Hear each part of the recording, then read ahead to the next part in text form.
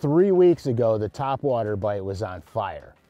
2 weeks ago, it started to wane a little bit. Then we got a massive, massive cold front, and it changed everything. I'm not 100% sure what we're gonna encounter today, so I've got a handful of rods out, and we're gonna try to pick this thing apart and see what bait they want the best. The whole key today is we understand a couple of things. There is grass in the lake, it is dying.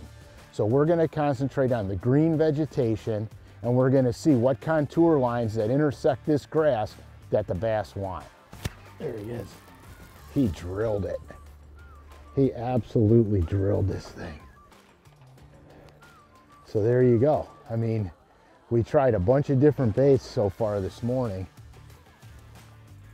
and I wound up catching them on the Mobster Swim Jig with a big pulse minnow trailer on it.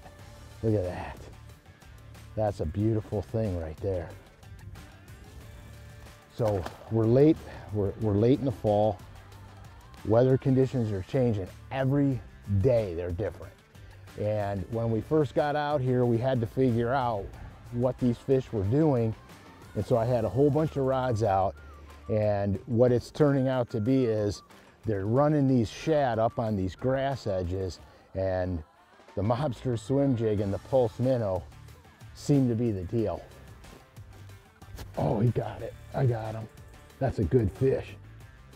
You know, the whole key, all I'm doing is I'm slow rolling this thing, and I'm really creeping it along the grass and keeping it moving, but really slow. This is a great, great technique. Look at that. That is late fall on the Mobster Swim Jig and the pulse minnow. Holy moly. God, that's a beauty. That is a beautiful fish. I'm working it really, really slow.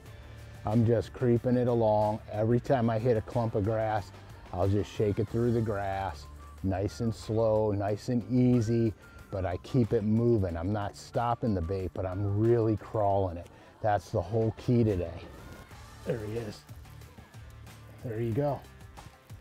You know, it's late in the fall. Water temperatures are dropping like a rock every day, actually. They're getting colder and colder.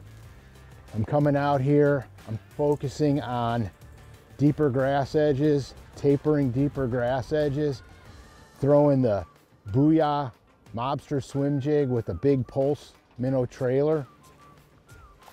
Slow it way down, tick it off the tops of the grass. It's absolutely deadly in these cold water conditions.